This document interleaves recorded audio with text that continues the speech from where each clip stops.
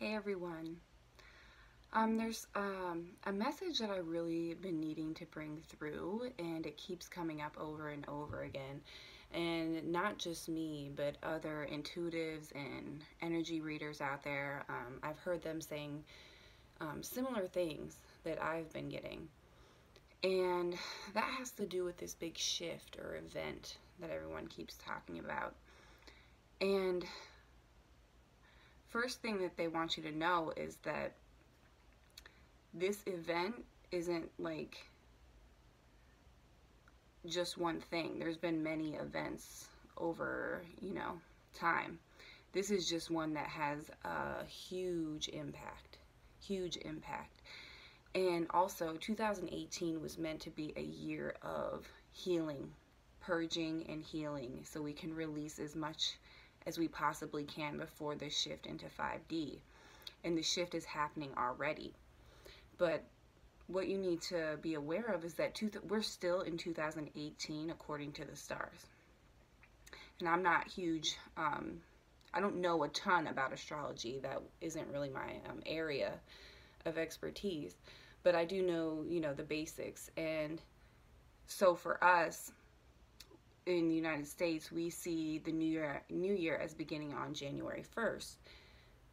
And what we're seeing is 2018 is still occurring, and then we're seeing the new year after this eclipse at the end of the month. This is March 2019.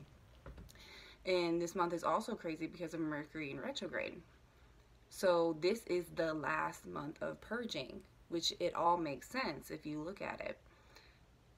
And so it is so important that we are trying to purge. We are, I don't want to say trying, but we are making a conscious effort to notice where our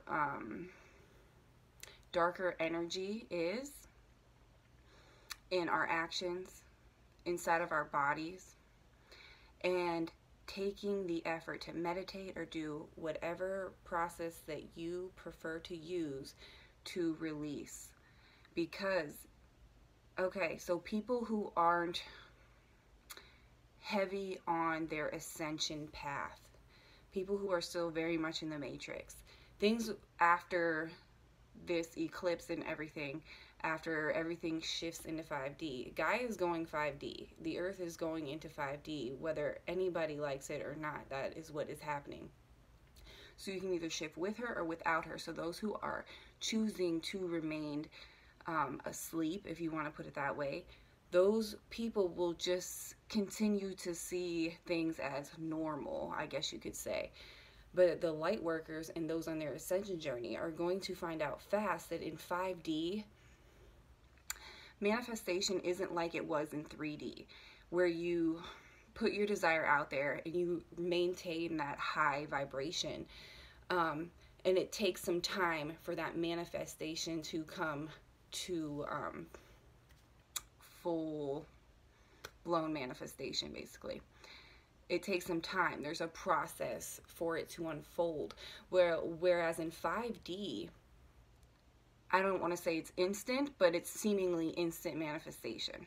It's very quickly. So here's why purging and getting rid of those old programs that don't serve your highest good is so important, because when you shift into 5D, if your thoughts are in a negative space, you will instantly manifest something that matches that negative vibration. It is so important that we do the work and grow, because when we shift through, when we don't do that work, it can affect you in a negative way. And I'm not saying this to scare anyone. Don't take this as like a fear thing. Just as a make sure you're meditating kind of thing. Make sure you're doing what you got to do. And I'm not going to say I'm like that person who meditates every single day. Like, I love to say that I was, and I'm not perfect either. But it's so important to focus on your growth and on getting rid of things that don't serve you, those thoughts that don't serve you, those actions, whatever it is, those unhealthy eating habits, like whatever it is. Anything that doesn't serve you, you want to make, or that would not keep your vibration high or will bring your vibration down. We have to get rid of those things. We really do. Because 5D is a totally different ball game. When they say, like in Revelation, you know, when the people go to heaven, the people go to earth, that's the 3D, the 5D. Or when the Mayans predicted in 2012 that the world wasn't going to end in the Bible. The world wasn't going to end with the Mayans predicting that. The world was going to shift to 5D. And if you can raise your vibration, you can have that heaven on earth, because you can manifest things effortlessly, because you can maintain this amazing love vibration that brings everything that you could ever want and desire times 10 into your life. That's what we want. That's what we want, to hold the light for others so they can come in and spread that message for other people. We're not here to convert people either. We're here to hold the light, and we're here to plant seeds. This isn't, spirituality isn't a religion, although you can see sometimes in the spiritual community they try to make it that way through judgment, like the whole veganism thing. Like, it's great if you're vegan. Yes, that can raise your vibration. Yes, it's great to not put low vibrational suffering animals into your body. I get that. But when you shame and guilt people into doing something, that is not okay. That is what religion does. So if you're saying you're not religious and you're preaching all these things, we have to let go of that judgment too, which is a huge thing that is affecting people in the spiritual community. It's a program that a lot of people on the ascension journey aren't, they're still kind of holding on to. So that's just an example. I mean, there's a bunch of different examples. But my point that I wanted to make, and I really wanted to get across, was that we have to be conscious. We have to be conscious of how we're perceiving people, if we're judging people, how we're speaking to ourselves. Are we good to ourselves? Or if we mess up, are we harsh on ourselves? Or if we are vibrating low and we're having a bad day, are we hard on ourselves? Do we build that momentum? Or do you put your foot in the door and stop the door and don't stop it before it gains momentum? Like Abraham Hicks says, when the car's at the top of the hill and you bump it with your hip and it starts to roll, you could step in front of it real quick and stop the car from rolling down this huge hill, right? Or you could just, you could let the car go and wait to stop it at the end of the hill. Then what happens? It rolls you over because there's so much momentum behind it.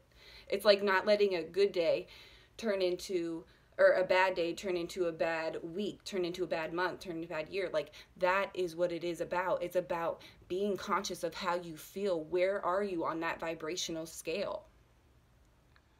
Where are you sitting on that vibrational scale? So yeah, that's basically what Source has been really wanting me to put out there for a little while now, but today was when I felt like was the best to sit down and kind of have this conversation. I'm hesitant sometimes to have these conversations because a lot of my followers are not that deep into spirituality. So when you start talking about the shift from 3D to 5D, they get confused, and then people, because of cognitive dissonance, and it's something they don't know, so like they immediately want to reject it. But it's to the point now where they're saying, like, you guys have to just say what's on your mind, and if somebody thinks you're crazy, they're just not ready for that information, and that's okay. And that's part of their path, and that is okay. So we need to really start working on ourselves, get rid of these old programs, and be careful about judging. That's a huge program that a lot of people are still holding on to, even in the spiritual community. So I love you guys. If you want to check out any of my services, check out my website. I'm also on Instagram and Facebook. Thank you for watching my video. Like and subscribe, and have a great day.